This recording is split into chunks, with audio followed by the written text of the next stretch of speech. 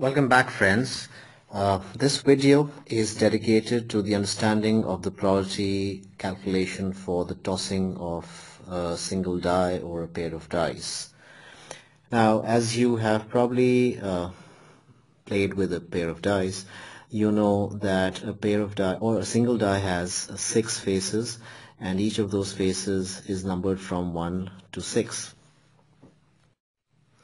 The probability of each of these faces is equal, so therefore the probability of getting a 1 on a single throw of die is 1 out of 6. The probability of getting a 2 is 1 out of 6. The probability of getting a 3 is 1 out of 6. The probability of getting a 4 is 1 out of 6, and similarly for 5 and also for 6. Each of these faces has a probability of 1 out of 6. So if you get a simple question which says that a single die is rolled, and the question says, what is the probability, find the probability of getting a 4, for example. So you'll simply say the answer is 1 out of 6. And this is going to be the same for any of these faces. The answer will always be 1 out of 6. So single die is actually pretty easy. Now, let's try a question based on this idea. So the question says a die is rolled, find the probability of getting a prime number. Now let's go back to the basics of probability. The probability of an outcome is the number of favorable outcomes divided by the number of all possible outcomes. So when you look at the numbers 1, 2, 3, 4, 5, and 6, which of these are prime numbers? The first prime number is 2. And 3 is also a prime number, and so is 5. So the probability of getting a prime number is going to be equal to the number of favorable outcomes. That's 1, 2, 3. So that's 3 out of all possible outcomes, that are 6, which turns out to be exactly 1 upon 2. Let's try another example. A die is rolled. Find the probability of getting a perfect square. Now, the possible outcomes are 1, 2, 3, 4, 5, and 6. Which of these is or are a perfect square? 1 is a perfect square, because 1 square is 1. And 4 is a perfect square, because 2 square is 4. So therefore, the probability of getting a number that is a perfect square is going to be 2 out of 6, which is equal to 1 out of 3. Now, I want you to try a question.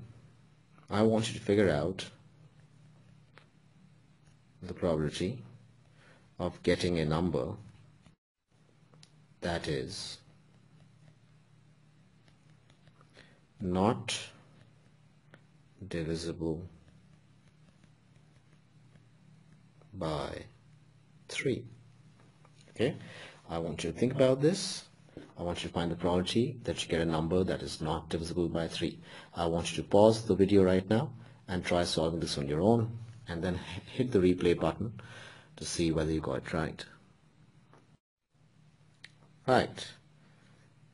So numbers that are not divisible by 3. So 1 is not divisible by 3, 2 is not divisible by 3, 4 isn't, and neither is 5. So there are 4 numbers that are not divisible by 3. So the answer to this question is going to be 4 out of 6, which is equal to 2 out of 3. Another way of solving this problem would have been that you could have simply figured out the probability of getting a number that is divisible by 3. And you would have discovered that 3 and 6 are 2 numbers that are divisible by 3. And you would have written 2 out of 6 as the probability of a number being divisible by 3, and then subtracting that from 1. You would have gotten the same answer, which is 4 out of 6 or 2 out of 3. Okay, now let's see what happens when we roll 2 dice. Now, because 1 die has 6 faces, so if you roll 2 dice, the possibility of outcomes, the total number of possible outcomes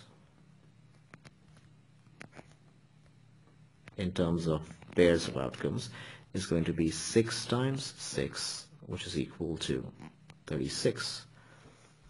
Okay, that's the first thing to know. You'll have 36 possible outcomes when you roll 2 dice. Now let's say a question says that you're rolling 2 dice and you're supposed to figure out the probability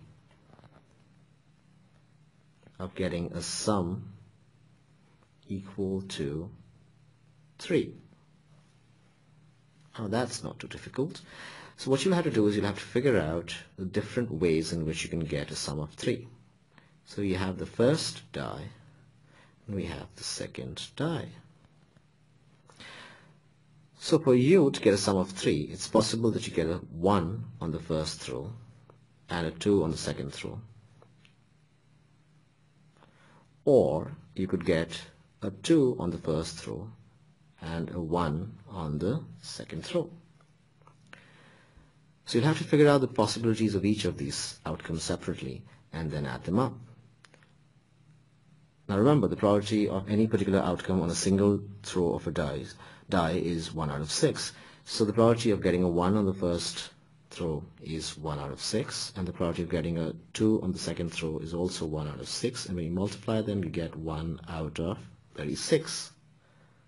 Similarly, the probability of getting a 2 on the first throw is 1 out of 6, and the probability of getting a 1 on the second throw is also 1 out of 6, and that also comes out to be 1 out of 36. So therefore, the probability of getting a sum of 3 will be equal to 1 out of 36 plus 1 out of 36, which gives you 2 out of 36. You can simplify to 1 out of 18.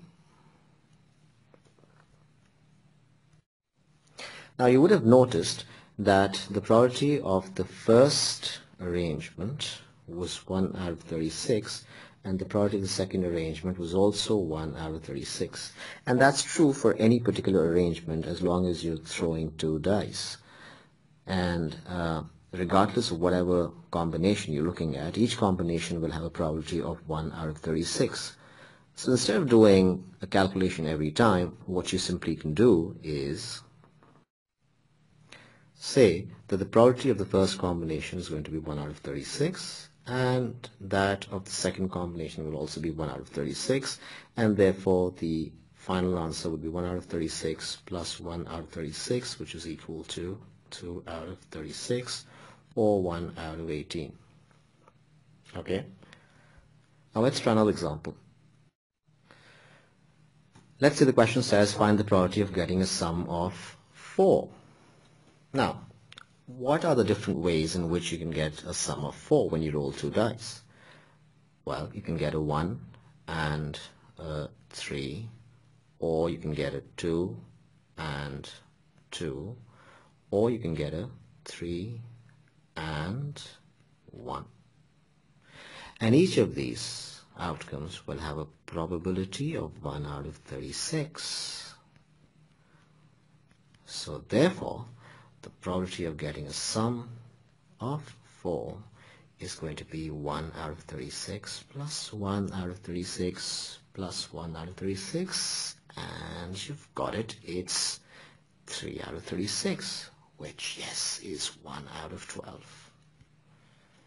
Great. Now I'm going to give you a question and I want you to try figuring out what the answer is. I want you to figure out the probability that when you roll 2 dice, what is the probability of getting a sum of 6? I want you to pause the video right now and see what answer you get.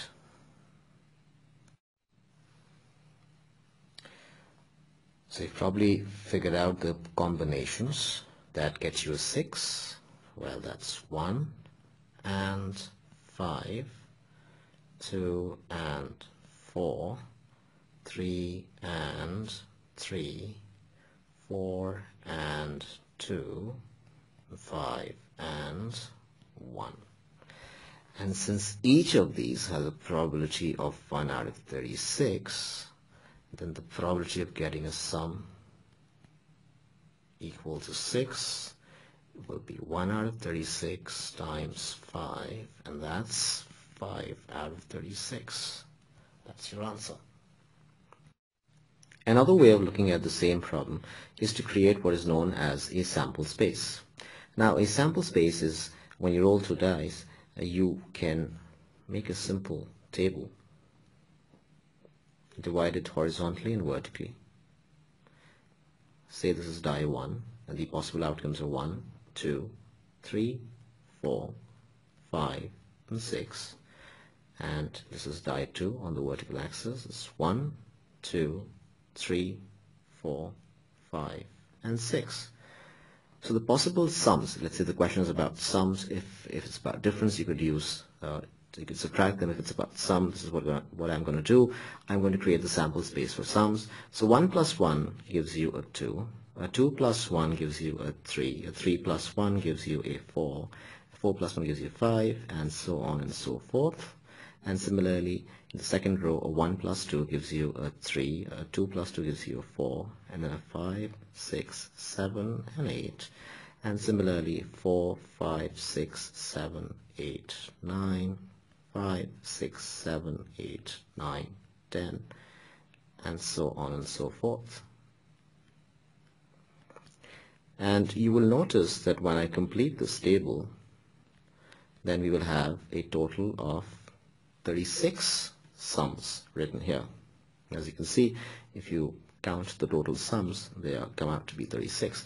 The great part is that counting any particular sum is easy because they all appear diagonally. So for example, if a question says, what is the probability of getting a sum of 10?